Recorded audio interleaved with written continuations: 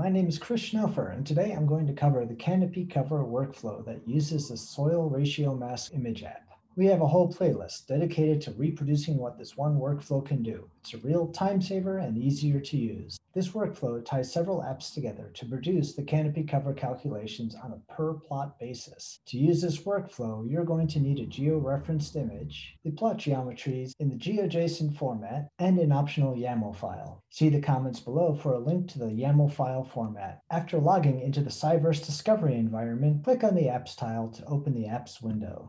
The name of the workflow to find is Soil Ratio Mask Canopy Cover. You may want to add this workflow to your favorites so it's easier to find the next time. Click on the vertical ellipses and select Add to Favorites. Click on the workflow title to open up the parameters window. Make a note of the output folder. This is where the output from the analysis will be placed. Click on the Soil Ratio Mask image bar. Browse and select the image file you want to process.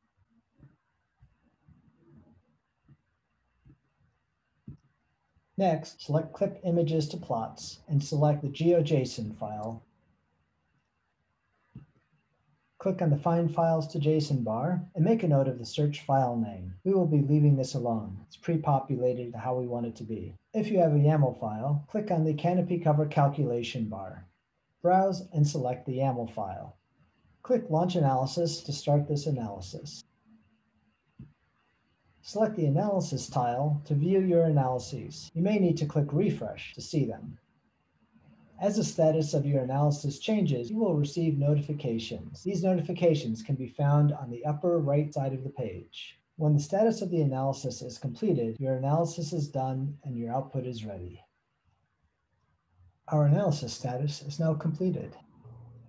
To see the output of our analysis, select the Data tile and navigate to the folder you noted earlier.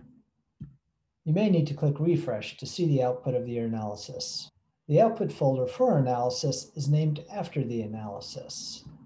The merged CSV folder contains the merged CSVs of our analysis.